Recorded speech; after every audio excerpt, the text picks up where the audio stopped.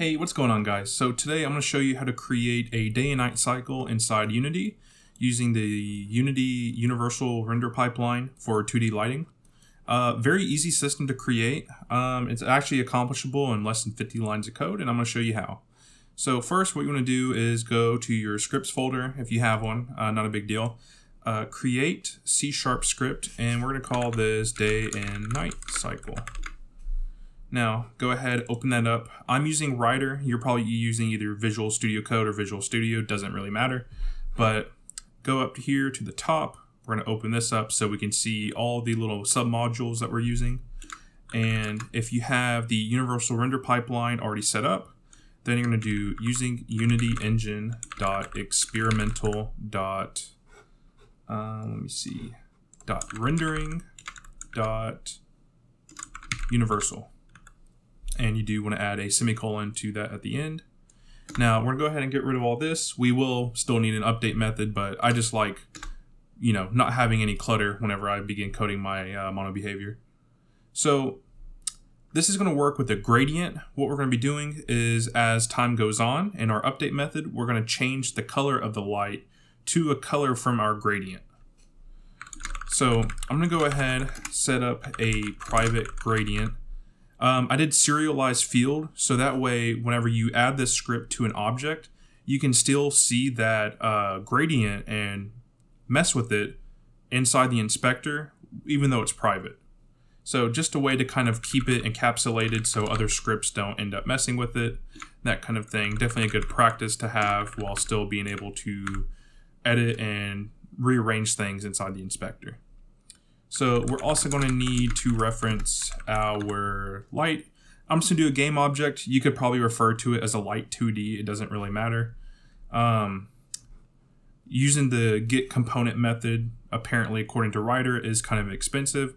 So by all means, you can definitely do light 2D. But for this tutorial, I'm just going to do game object.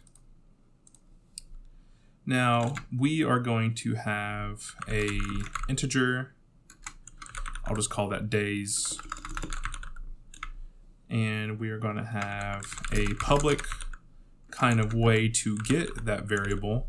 So all this is a getter method.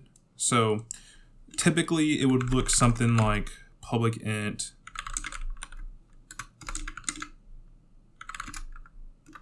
get is like return days. So that's kind of the longer way of writing that, I believe, but I'm just going to do it this way because it's short, it's one line, using a anonymous method, which is what the equal side arrow thing is. We're going to have another private variable called time. I'm going to set this to 50. You'll see why here in a minute. We're going to also need a bool value called canChangeDay. This is the way that I do it in my game, which I'll have a devlog linked down in the description below if you want to watch that. There's probably an easier way to track when to change the day, but in this case, this is how I end up doing it. Public delegate void day changed.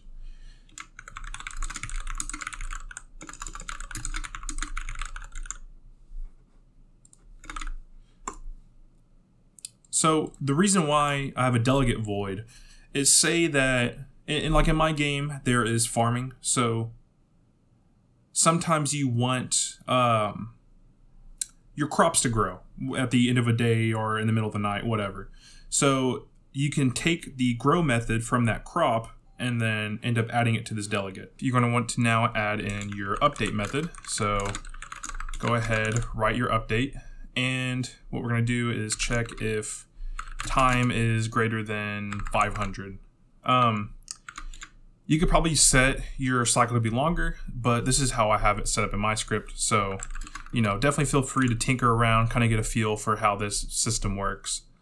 And then we're going to have a if int time equals 250, and we can change the day.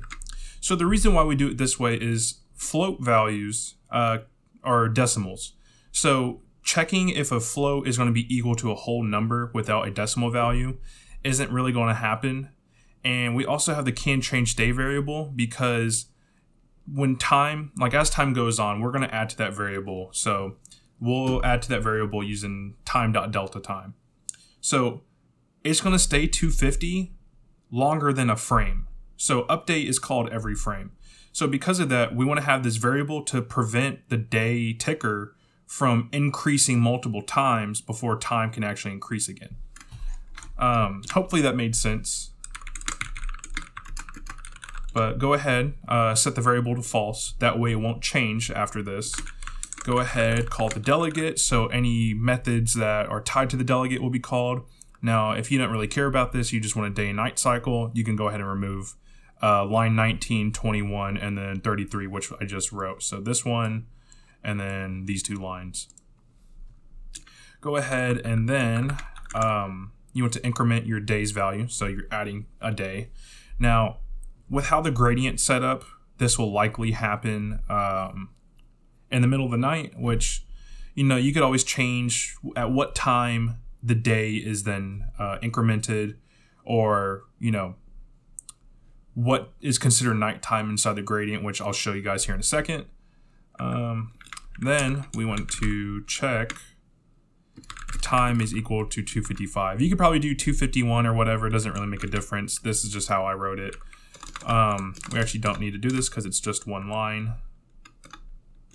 So can change day equals true. Then we're going to want to do time.delta time. So delta time is the time that it takes to complete a frame.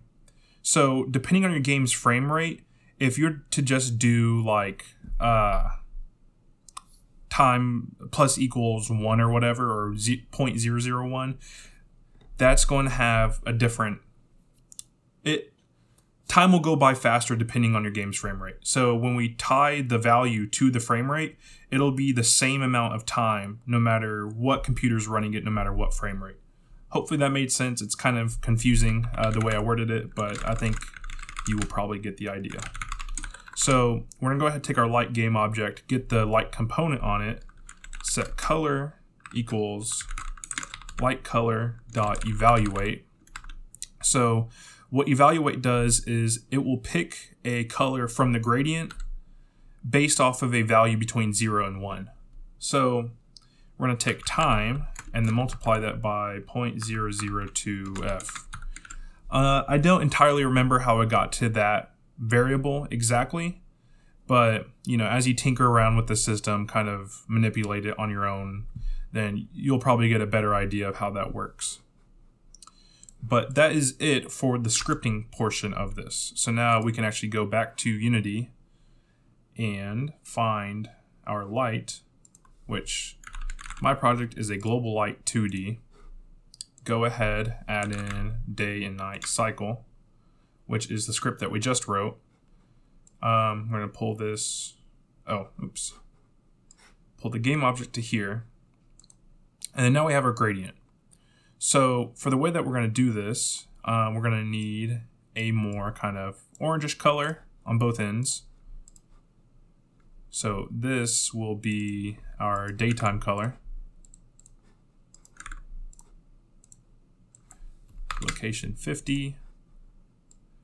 And then this will be our nighttime color. And so at 30, and then I believe that's supposed to be it. 70, 75, something like that. We're going to need to have more of a kind of darker orange color to signify sunset and sunrise. So there's that.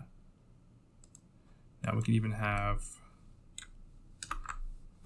40, take this, just so night is a bit more longer. 5, or I guess that would be 60. Now, so at 0, which will be right here, that's going to be daytime, and then at 100, which inside the evaluate method would be 1, is also going to be daytime. So because our time is set, so if we go up here and do debug, we can actually see the private variables even though they're not visible. So we see our days, can change time, or can change day and then time. So go ahead and click play.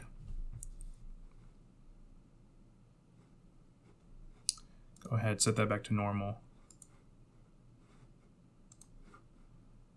And whenever we click this, you'll see that the hexadecimal value for the color is changing, which means that it is working, that the day and night cycle is moving.